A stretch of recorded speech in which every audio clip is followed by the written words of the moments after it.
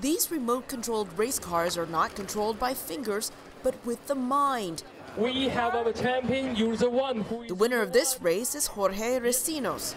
Just focus on my car and it was really amazing. Good luck, guys. Let's have some fun. In a separate race, this person won with his eyes closed. The key is this headband by BrainCo. It reads the electrical activity of the user's brain through specially developed sensors using hydrogel material.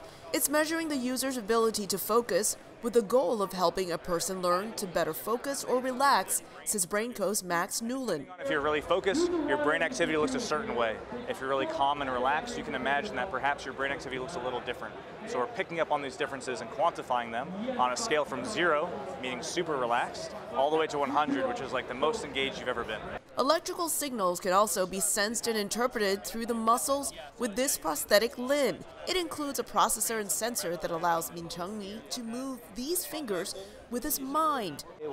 I can look at it and every finger starts moving. It's amazing.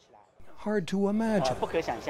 This type of brain-computer interface technology is how humans will be interacting with machines in the future, says Newland. Technology, maybe decades ago, we manipulated it with our hands. Think about a light switch. Then we had the iPhone, it's a touch screen. Right? The integration between humans and technology is a bit more smooth. Now we're all using voice. What's the temperature?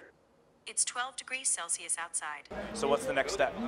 The next step is going right from my brain, right from my intentions, into the outside world. This prosthetic and a race is a glimpse of what is to come. When you are speeding up this car, you can see your attention level is rising up. Elizabeth Lee, VOA News, Las Vegas.